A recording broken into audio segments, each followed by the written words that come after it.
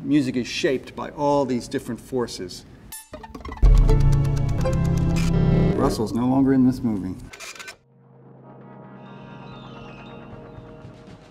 I wrote an article called "I Hate World Music," and it was kind of a tongue-in-cheek title because at that time I had a record label that put out a lot of what would be called world music, music from Brazil and Cuba and Japan and different places.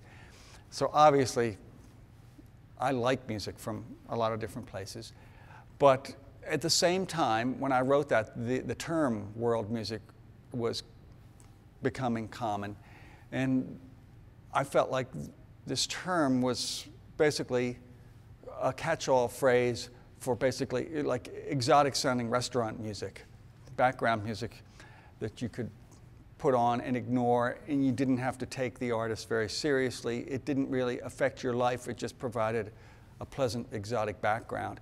And I was kind of saying, let's get rid of that idea. Let's focus on the kind of what are to me the more kind of positive aspects of what was happening at that time and continues to happen, which is that let's see, North American audiences, I'll talk about them in particular, who are in general pretty insular. In general, they're not very receptive to non-English language stuff.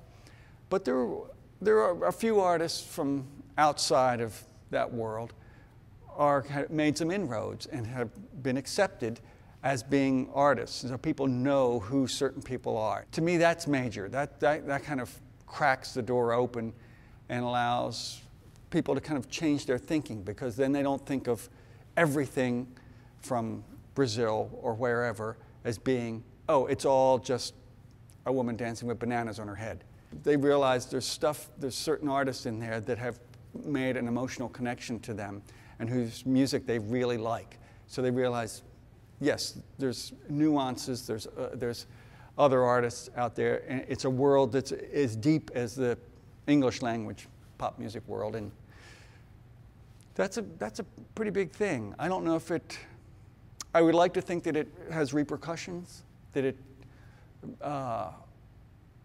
makes people understand another people a little bit better, that it maybe lessens kind of our inherent racism. I would like to think that it has all these knock-on effects, but I'm not sure if that's true. I'm David Byrne, and you're watching Epiphany on THNKR.